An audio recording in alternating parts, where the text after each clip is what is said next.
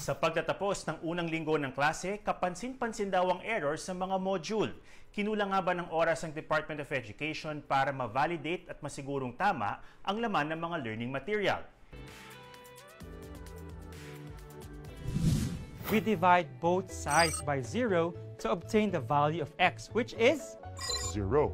Sa day 2 ng pagbubukas ng klase ngayong linggo, lumabas ang algebra lesson na ito sa Mathematics 9 ng Deped TV. Marami ang nakapuna na mali ito.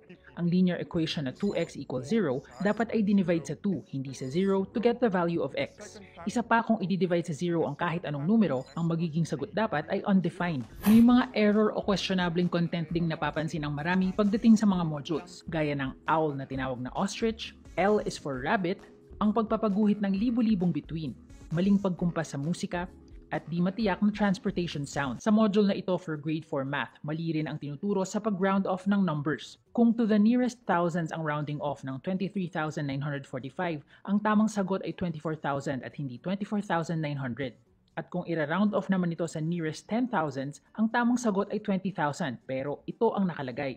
Ang unang nakapansin nito, si Mariel, isang applied physics graduate na ngayon kumukuha ng Masters in Meteorology sa UP Diliman. Sa module naman ng pinsan ni Izzy na nag-aaral sa Bacolod, nakalink ang ilang YouTube videos na kailangang panoorin para masagot ang exercises. Their gills help them breathe.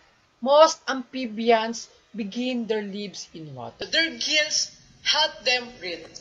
Most amphibians begin their lives in water. Yes. Naunawaan po natin na kahit hinikita natin may mga mangilang-ilang mali-mali, yung sa TV yata na mali yung sa graphic artist kasi yung pinaghalawan naman tama. May nakakalusot and we are very sorry. We acknowledge it's our responsibility. Nalulungkot din kami na kahit yung mga mali sa mga ginawa ng private schools, pag pinost sa social media, kami kaagad yung na nababash. Yung sa Deped, papanagutan po namin kasama sa ipapadala ng teacher yung mga instruction na itong tanong na to i-disregard nyo o itong pamimili